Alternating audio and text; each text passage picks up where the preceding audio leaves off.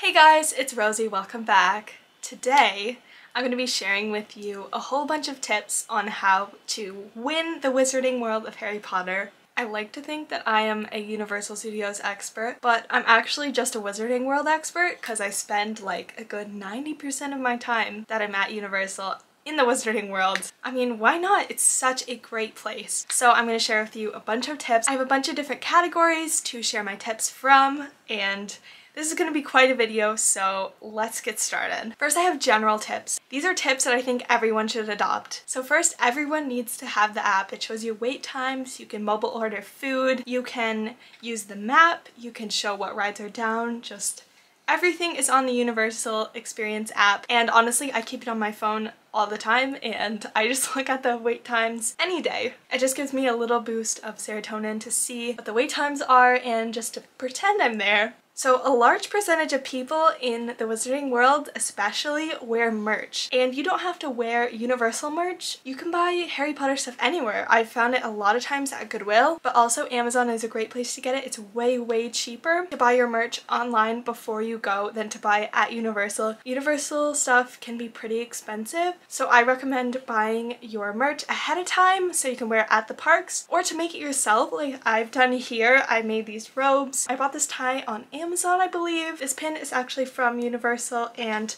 I made this headband myself too. I'm gonna link my robes down below so you guys can check them out. Accessories like ties and headbands and whatever are always cheaper on Amazon, so I would look there first before you plan on buying one actually in the parks. You can dress up in robes. Robes are awesome. It's great to see people dressed up. I always wear my robes to the parks. I think it's just so much fun. But you can just wear a t-shirt. It doesn't really matter. You can dress up as your favorite character in your house colors, just whatever you want to do. Another tip is that if you buy a wand at Universal, like this one for the interactive wand experiences, sometimes they'll stop working after a couple years. I had this one for 3 years, I believe, and it just wouldn't really work super well on the experiences anymore, so you can actually bring it back to the wand shops and they will fix it for you. I'm pretty sure they just give you a new wand because this one has a different copyright on it than my original one did, but when you're paying that much for a wand, it's really great to have that guarantee that it'll always be able to work for the interactive areas.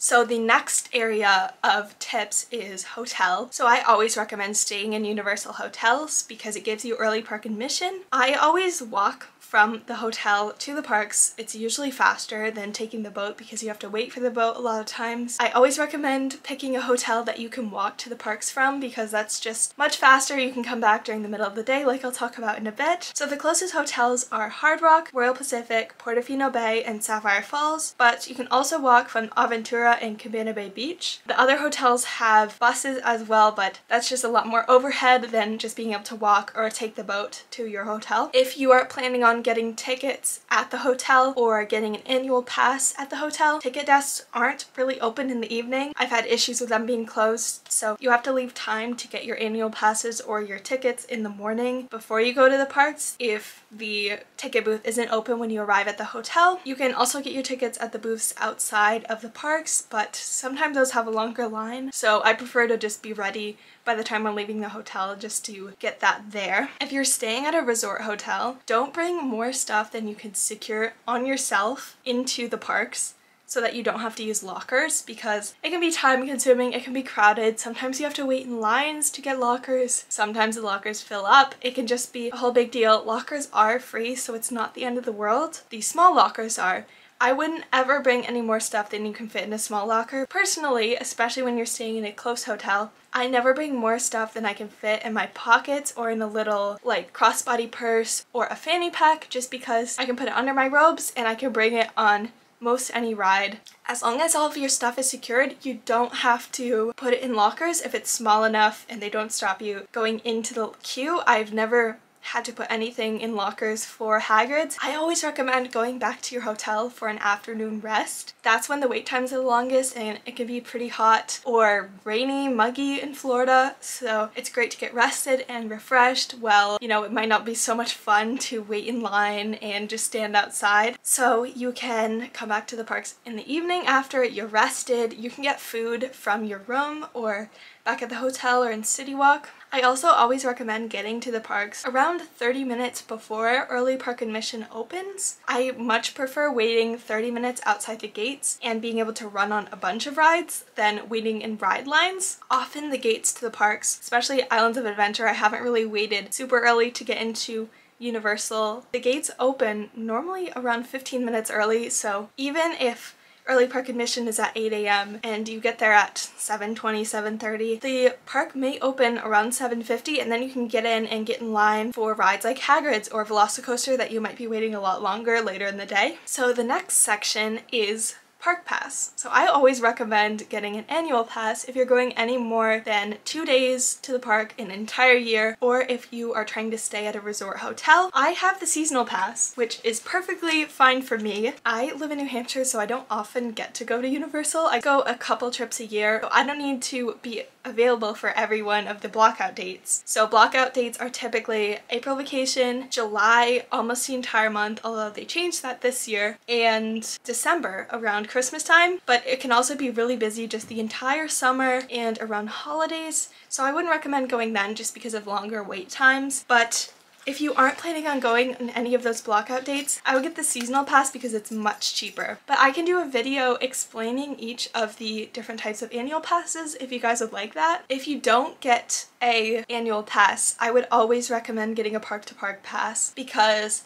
I don't think that there's enough to do in each of the parks that you would want to stay in one the entire day alone, and I think going on the Hogwarts Express both ways is a great experience. I think that's very important to your Universal Wizarding World experience, so always, always, always get a park-to-park pass. Usually it's not cost-effective to buy express passes alone. They can be around $100 or more per day for both the unlimited and the one-time per ride express passes, but if you stay at a premier hotel, so that's Hard Rock, Portofino Bay, and Royal Pacific, you can get your unlimited express passes included with your room, which is really, really great because you can get from the time that you check in to when the park closes on your last day. You get unlimited express passes through that time as long as you have your room key, which I think is an awesome deal, especially because you can have, I believe, up to 5 people in just a regular hotel room. So like I showed you before, I would say one of the most important things to buy before your trip is a lanyard, because lanyards in the parks can be expensive, and I've seen the Harry Potter ones sold out. Usually Slytherin and Gryffindor are sold out, so I got this one on Amazon and it was way cheaper. It's also elastic. The ones at the parks are ribbon, but you can also buy these Wizarding World of Harry Potter sleeves for your annual pass, and then on the other side you can put your room key, but it's branded and they're only $1, so make sure that you go to buy one in the Wizarding World because they're not Wizarding World branded outside of there. Having a lanyard and this little sleeve makes park hopping and using express passes infinitely easier, so I really recommend it. So on to express passes. I just have a few tips about this, but like I said, premier resorts using the annual pass price, which can be found on the Universal website. If you have an annual pass, you should never book a hotel without the annual pass discount because it can be a lot of money off, so always check that before you book. Staying at premier resorts gets you early entry, just like staying at any Universal resort, but it also gives you unlimited express passes like I mentioned before, which is a great deal. The express line is usually about half of the regular wait time, so if you want to estimate how long you'll be waiting in the express line, it'll be about half of what the posted wait time is. So now I have about a million tips about riding Hagrid's, which is my favorite ride, and it's most of the Wizarding World attendees' favorite ride if I'm going to generalize, because this ride is fantastic. They did such a great job on it. The only issue with it is that it goes down very often. So I'm going to tell you guys a few tips in here that help you deal with when it goes down and how you can get a really short line after it goes down. After you've waited outside the park for about 30 minutes before early park admission opens, do not walk, run to Hagrid's and get in line. Even if the ride isn't open yet, get in line because you're likely going to be waiting way less than you would later during the day. Also, I've never gotten in trouble for running at Universal like I have at Disney, so you can run. I don't think the workers care. If Hagrid's is closed when the park opens, consider waiting in line anyway because it'll often open pretty quickly. Sometimes they just have issues getting stuff started up when they're testing, so there are a lot of animatronics and just moving parts in general on that ride, so it can be pretty faulty. Pick your spots. Hagrid's, I think, is the most important ride that you ride the entire time you're at Universal, so if you're there, I would consider waiting in line. If it's below 50 degrees in the morning, which doesn't happen often in Florida, but if it is, the ride will probably not be open until it warms up. I was there one day in January that I think it was around 45 when we went to the park, which was really cold for Florida, but we had to wait until it warmed up a bit, and then of course we did get on Hagrid's later, but you just have to keep that in mind. If it's going to be really cold, then maybe wait a little later to try to get in line for it. Another important tip that you could get burned by is you can't wear robes and ride on the motorcycle at Hagrid's. You have to ride in the sidecar if you're wearing robes, so you have to plan ahead because you don't want everyone in your party to end up riding in the sidecar. It would just make a big issue to have to shuffle around everyone and shuffle around robes. So also make sure your wand is safe. I'm pretty sure you're not supposed to have wands with you on Hagrid's, but my robes have a wand pocket. I usually just put the wand in there and it ends up being fine. I don't exactly remember what the rules are, but just make sure your wand is safe, make sure everything is secured. So you can double up on robes. My mom and I often will have one pair of robes each, and then either I'll put both on or she'll put both on, and then the other person will ride on the motorcycle. The motorcycle, it's just a fact, it's more fun to ride on the motorcycle than in the sidecar. It's just a better experience, so switch off if one of you doesn't get to ride on the motorcycle. So the ride restraint on Hagrid's is a lap bar. Try to keep your wand out of harm's way also. You can hang out right outside of Hagrid's when it's closed and kind of like listen to what workers are saying. Usually they'll have a line of workers just waiting for news about the ride opening. So if you listen to them, usually you'll catch clues and you can know when the ride is about to open so you can get to the front. I think a couple of times we've done this. We've been on the first train. We've even been the very first people to get on Hagrid's for the day. So that was awesome. I think it was one of our birthdays too. It was great. Always, always, always listen to what the workers are saying, especially when it's about a ride being down, because you can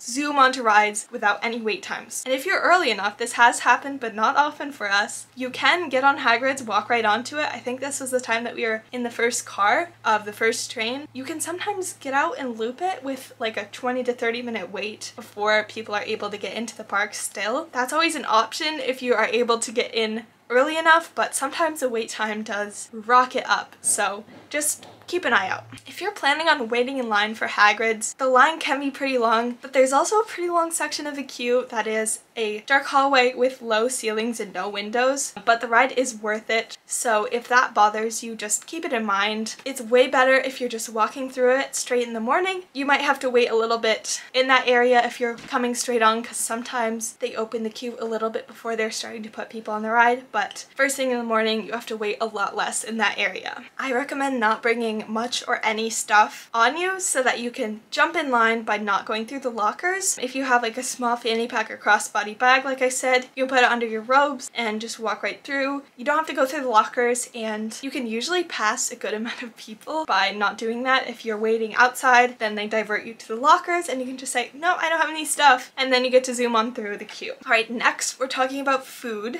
I don't often eat inside of the parks other than snacks. We haven't really ever had much of a meal there. If you aren't going to eat a special wizarding food, consider leaving the Wizarding World for much, much, much shorter food lines, and it's normally pretty much the same food too. So you can get back on rides much sooner, and you can usually find a place to sit outside of the Wizarding World, especially like going outside of Diagon Alley. It's really easy to eat in like the San Francisco area. This is like the best thing to eat at Universal. Get one butterbeer ice cream and one frozen butterbeer. Share it with a friend, but take like a spoonful of ice cream, dip it in the frozen butterbeer. It is so good. Not a lot of people try this, but my mom and I do it every time. It's like, you have to try it. For the shortest lines, don't get ice cream in the middle of the afternoon because that's when everybody is getting it, and you'll have to wait a long time for it. Normally, unless it's like cold out. Just keep that in mind. We usually get our ice cream pretty early in the morning. I'll let you guys know what our itinerary is in a bit, but I just recommend not getting ice cream in the hottest part of the day.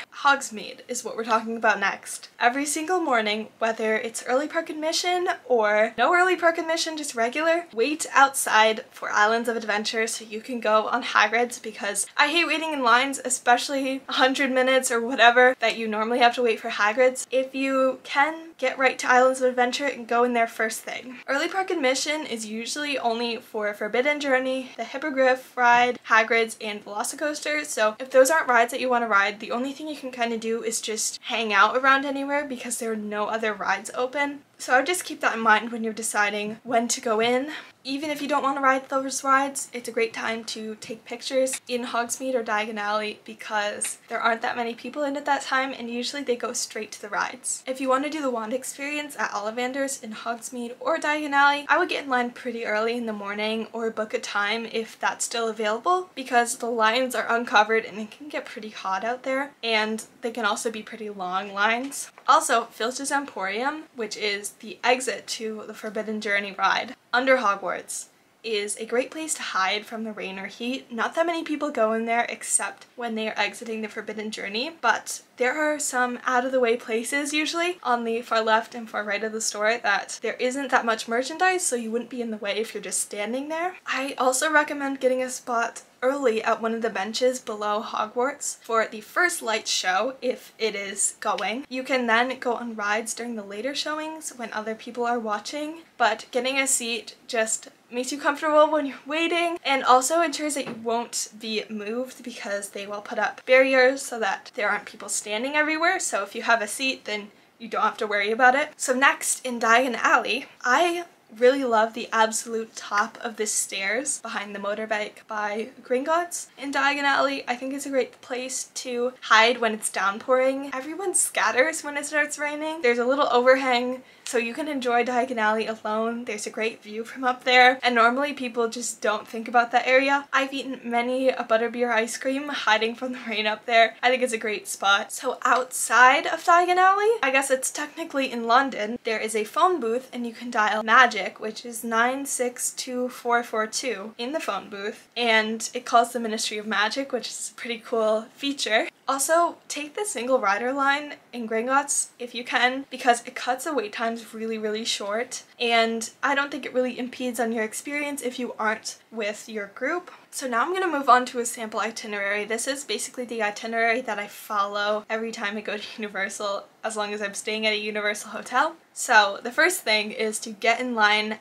outside Islands of Adventure around 30 to 45 minutes before the park opens for early park admission. And if it doesn't have early park admission, just line up outside 30 to 45 minutes before the park opens. The park usually opens 10 to 15 minutes early, like I said, so run to get on Hagrid's. Get in the queue, which is normally by Poseidon's Fury, because the line can get pretty long, especially first thing in the morning. Everyone tries to go there. If you run, you can get towards the beginning. So you ride Hagrid's first thing, and then if the wait time is short enough, especially during more of an off time like January, February, you might be able to hop on it again if you're lucky. If not, you can go to the Forbidden Journey or the Hippogriff ride. Those aren't the best rides, so I don't ever wait any longer than like 10 to 20 minutes. You can go on those if the wait times are still short enough, or if you have your express passes, just zoom right through the lines. Then I usually ride the train over to Diagon Alley and ride Gringotts a few times before the wait times get long. By a few times, I mean like a good 3 to 4 times. I love that ride and I love that the express passes work on it. I love being able to just zoom through because Gringotts is my second favorite ride. So then I always get a frozen butterbeer and butterbeer ice cream and mix them. That is the best combination. I highly recommend it. Eat it on the Diagon Alley steps. Then you can go around and look at any of the shops or other rides that you want to get on early. If you like Gringotts, you can try the Mummy ride. It's not open right now, but it should be opening very soon. That is out on the sort of like city area. I believe it's in New York. The ride is a little more intense. It's more of a roller coaster, but it usually has a really short wait time, so it's a great ride for how long you have to wait for it. I usually stay in the parks until midday, and I spend most of the morning in Diagon Alley exploring the shops and whatever. I'll sometimes venture out and ride other short wait times like Men in Black, Transformers, or Minions, or you can use your express passes to go on whatever rides you want if you have those. In the afternoon, I usually head back to the hotel for a refresh, to get lunch, have a rest, just lay down because it can be pretty exhausting being up on your feet for hours and hours and having got up pretty early to get in the parks. An afternoon rest is great when the wait times are long and it's pretty hot out too. After that, I usually go back to either park. You can go into Universal and hang out there for a bit, then ride the train over to Islands of Adventure when you're done. You have to see the train ride in the other direction too, so make sure you get to see both because they're different and it's a really fun experience to go on the train ride, especially because you get to go through King's Cross going the other way. The train wait times are often pretty long after the morning, so it might be best to ride the train both ways right in the morning before the wait times are long unless you have express passes. Back at Islands of Adventure, you can check out the shops and the wand experiences and maybe ride like the Hippogriff again or the Forbidden Journey if the lines aren't too long, or of course use your express passes. Around that time of day, I love just sitting there and watching people, watching Hogsmeade. It's just such a beautiful place. Some other fun rides for Harry Potter fans are the Seuss Trolley, which is fun for anyone really because you get to see a great view of the park. And of course the Seuss Trolley is a very, very mellow ride, great for anyone, and the wait times are usually pretty short for it. The Velocicoaster is similar to Hagrid's. The ride system was made by the same company, so the ride system is very similar, but it is a lot more intense than Hagrid's, so you just have to consider that if you want to go on it. I know that the theming is also very similar to Hagrid's. I also love Dr. Doom's Fearful, but that is really not for everyone. I do just love how short the wait time is. It is consistently like 5 to 20 minute wait time and you can just loop it. It's great. Finally, you can get dinner in the parks or at City Walk, then claim a spot, hopefully on a bench below Hogwarts for the first lights show. Then once that's over, the wait times can get shorter because people are waiting for the following lights shows. So you can hop in line and ride some more rides or head back to the room and rest up for the next day, which is usually what I do. I love going out to City Walk and getting nachos at Antojitos. That place is so delicious, and then usually we'll like eat it down on the steps at City Walk. You can see the sunset behind the roller coasters. It's just a really pretty spot. Or you can bring that back to your room and just chill out there and then start over and do it all again the next day. So I hope my tips were helpful for you guys. I put every single thing that I could think of, everything that we are mindful of when we are going to Universal. Like I said, I spend just about all of my time at Universal in the Wizarding World because it's so awesome. I hope this was all helpful to you guys. Let me know if there's anything else that you want to know about Universal or about the Wizarding World. And yeah, let me know if you want an annual pass video or just what park vlogs you want to see. Make sure to follow me on all social media at RosieRevolts. Check out my Etsy shop also at RosieRevolts where you can see these robes and my book at GetOutdoorsBook.com, and I will see you guys later. Bye!